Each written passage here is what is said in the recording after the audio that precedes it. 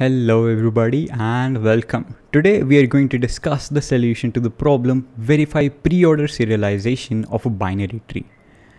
You're given a string like this, which is supposedly a preorder traversal of another tree. In this case, this string represents a tree like this. Okay, the goal is to find if this given string is a valid string or not.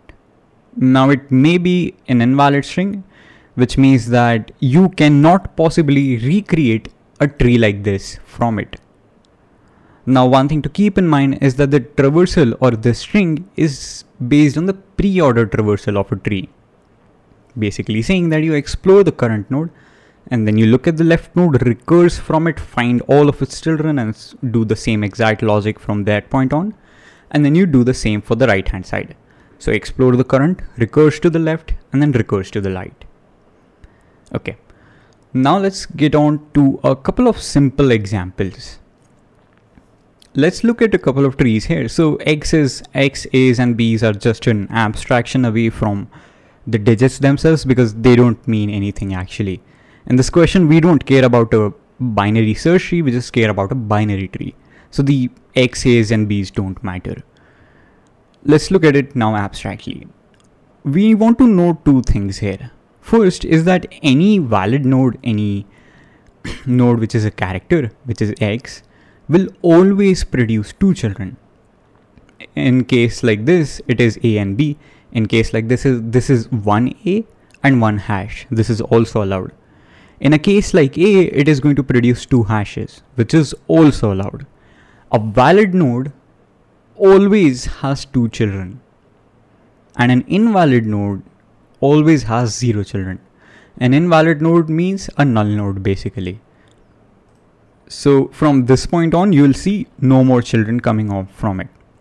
Basically, they sort of outline this entire sort of structure. Okay, it also looks like we can exploit this property of preorder traversal because it says that you first explore the current one. So maybe you can have some sort of a count here, saying that, you know what, I explored a valid node, I have two more spaces now for each of my children. Whether they be an invalid node or valid, I don't care, but I have two more spaces. For each valid node, we're going to have two more spaces like this. Similarly, for an invalid node which produces zero children, we are going to have zero more slots available. Now these spaces and slots are equivalent, basically saying that, you know, I have two more slots available to be filled in by the children. Each valid node produces 2, each invalid node produces 0. There's one more thing. Those nodes themselves consume one space. So a node like X would consume one space and create two more. So +2 and then -1, right? An invalid node similarly will produce 0 more nodes and consume 1. Basically, this gives a sum of +1, this gives a sum of -1. We are going to exploit that property because now we'll look at a solution. We'll look at the original string once again and we'll do a quick dry run of it to understand what's happening. First thing, we'll start the slots from 1. Why is that? Because you want to have the root node available, right? You can't start from 0. If you start from 0, you have no more spaces for the root itself.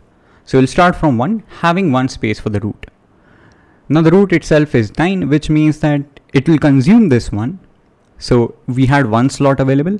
9 consumes one slot, now having 0, but also produces 2 more. So the current score is now 2. Similarly, when you see 3 will consume 1 and produce 2 more. 4 will consume 1, produce 2 more. Hash will now consume 1. Hash again will now consume 1. So on and so forth. You can go increasing the score up and down always by +1 or -1 depending upon whether you see a character or an hash. Now one or actually two more conditions based on these slots which we want to keep in mind. Slots are always greater than 0 when you're running the program.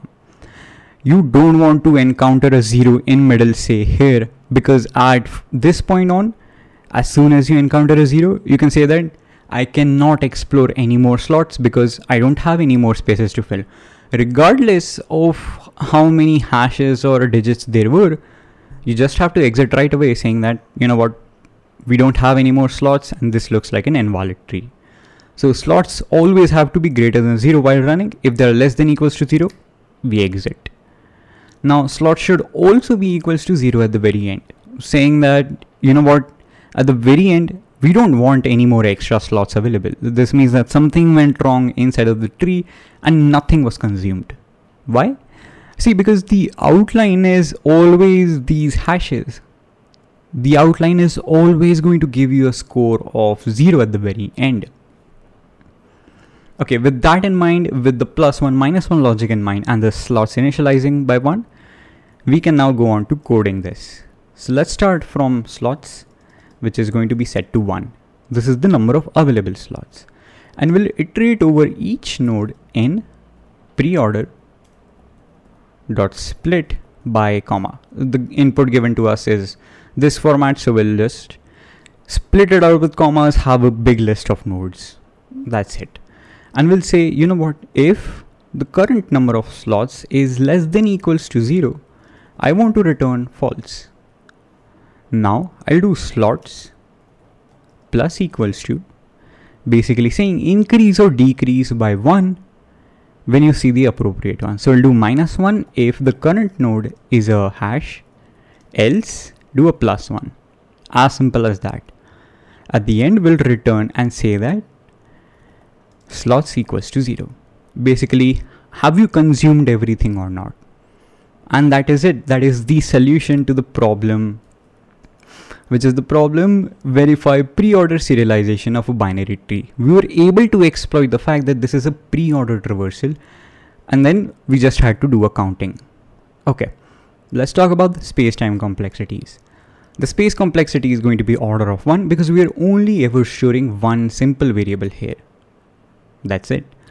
What about the time complexity?